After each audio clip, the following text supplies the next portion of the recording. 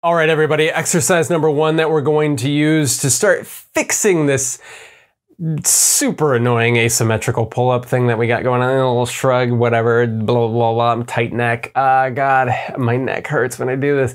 Yeah, so it's very common.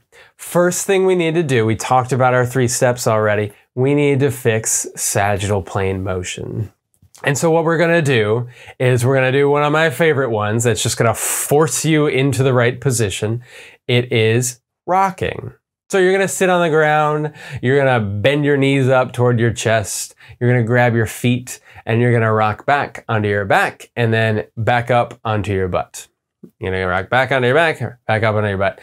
20 times. Now, we got to talk about progressions because even little tiny changes totally change this exercise. So the baseline is grab your toes and rock back.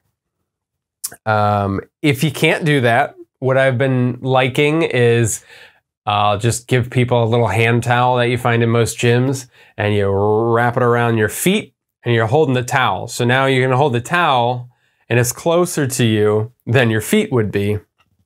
That way you don't have to scrunch up quite as much, and it alleviates some of the pressure, some of the difficulty of it. What I want you to do though, if you can't do that, is I want you to grab that towel as far away as you need to, but as close to you as you need to, but as close to your feet as you can. And I want you to do that twice a day, every day, 20 rocks.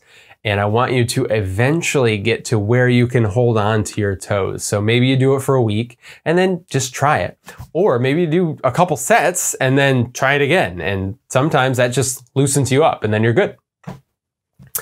I've talked about this exercise before. I'll link to it in the description. Because I don't want to go into it too much. I got my lights set up to not rock, and I've already talked about that one, so I'll just show you that video. But this exercise, if you've been watching some of my stuff, you'll notice that I use this one a lot. It checks a lot of boxes for a lot of different people. It's one of my go-tos, right? It's a really good one. I've decided to give it to basically every single one of my clients this month, just to see who can do it and who can't do it. It's a nice challenge. It's, you don't have to sit there and hold a position and breathe or whatever. You just scrunch up, hold your feet, and do the thing. Can you do it? Can you not do it? The last thing I will add is if this is going to be effective, you have to only breathe through your nose. In through the nose, out through the nose, nice and calm. Where should you be feeling this? Deep abdominals, lower abdominals. That's ideally what you're getting. You might get some top of thigh, hip flexor, top front of thigh. That's okay. Those are helping scrunch you up, and that's totally fine.